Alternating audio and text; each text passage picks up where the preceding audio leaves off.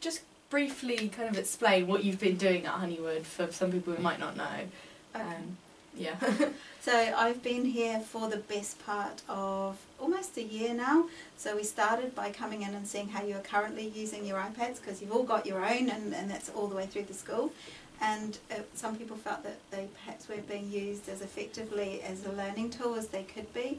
So we stripped it right back and looked at what the school does really well anyway, and how we could start to embed the iPads as a real positive, impactful learning tool.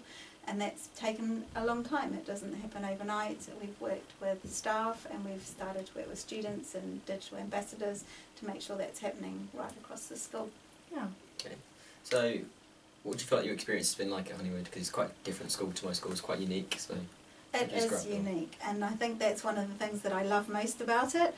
So I was saying to Mrs. Elleanna this morning that when I speak to new schools who are thinking about using iPads, Honywood is one of the schools that I mention as an amazing example of not just technology use, because what you're really doing is using it to support your independent learning strategies and personalisation of learning. So that's sort of different from the technology, but the technology is really, the iPads are supporting that.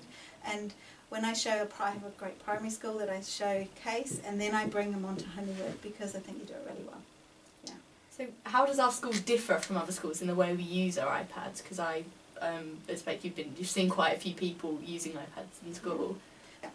So your Ignite Study Showcase learning sort of pedagogy that goes around, that you follow, the fact that staff are starting to use, you're using Padlet a lot more, aren't you, to start to ignite that learning, videos, but the fact that you can walk into any lesson and everyone's following their own pathway through it, so you've got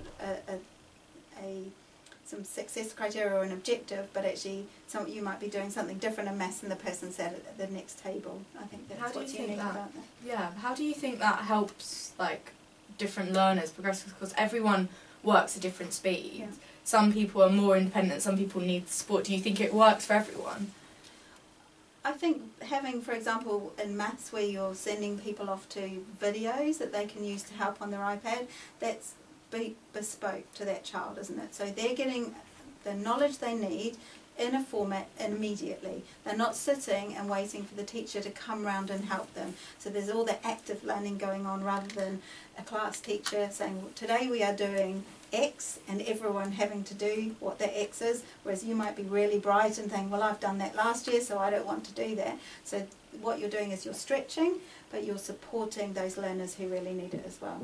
Okay. So can I push that back at you? Yeah. Cool. So do you feel that it's unique, and do you feel that that sort of personalised learning approach works? And yeah, why? definitely. It's really been kind of helpful for me because, you know, I'm a very independent learner, and sometimes, you know, if you go back to a primary school setting where it's you have to do this, you have to answer this question now, this worksheet now, I don't think it gives you enough time to stretch and explore stuff. So in Year 7 and 8 we did a lot of exploring our own topics, so we'd have one kind of focus, but we got to go into stuff we were really interested in, and that's it helps you develop as well personally, because there's no point in teaching something you already know. It's good to learn things you don't know, so it's good to be able to know what you need to know, and then that's sort of that metacognitive learning to learn, isn't it? So you're learning skills that whether you want to go to university and read law, or you want to go and do engineering, or that difference in subject area, you know how to solve those problems yourself, you know how to find out things, you know how to produce things, create things. I think it's really important, and I think that's what sets you apart.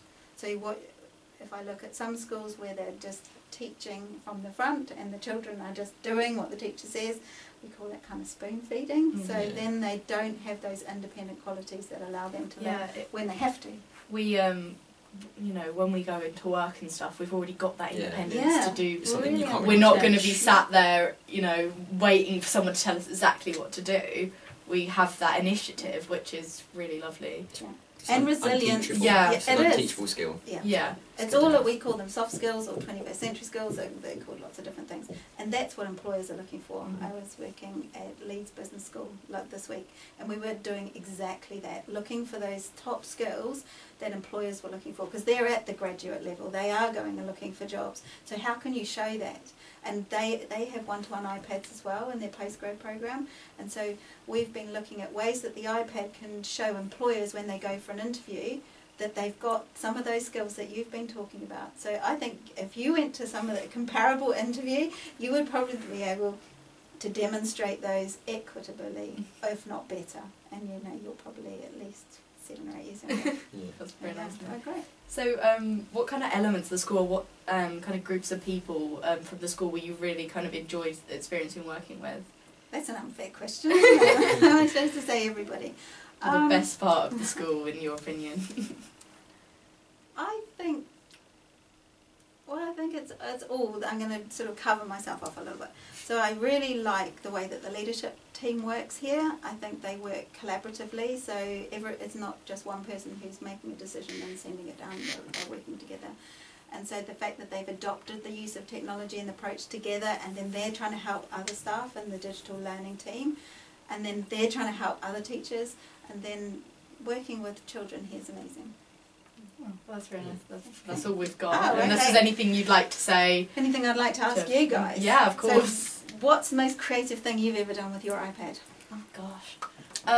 Well, would be music probably. Oh yeah, I've seen So using GarageBand to compose a song, basically, to make a song, which is probably difficult to do if you haven't got the resources. So it's nice to have that variety of and adapt it easily, I guess, once it's digital, isn't it? So many in kind of English in Year 7, we got to be able to write songs and stuff, and like we the same English.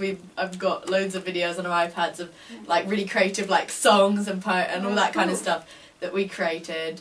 But yeah, they're just a brilliant tool, and they just allow you to really kind of stretch, rather than having a book where you can write or maybe draw a picture or a diagram.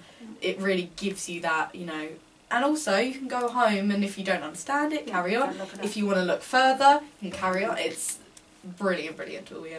It's funny because one of the first questions we picked up in the iPad survey at the beginning of the year, when we surveyed all of you guys, was that Safari came out as the most popular app, and we were kind of disappointed. We thought, oh, it's just looking on the internet. But when we read all the comments from the students as to why they were looking, they said, well, if the teacher says something I'm not quite sure, I can look it up when it's relevant, when it means something, and then I can contribute back into the discussion of the class.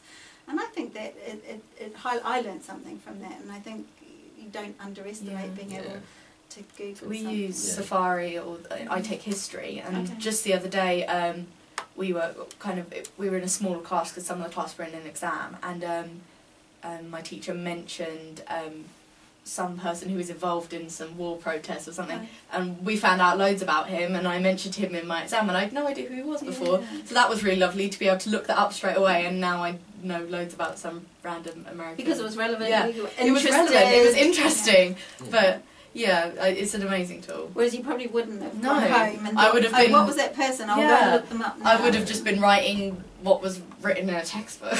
Yeah, that's true. But yeah, Fantastic. thank you very much. No, thank you guys. Good questions. I hope I've done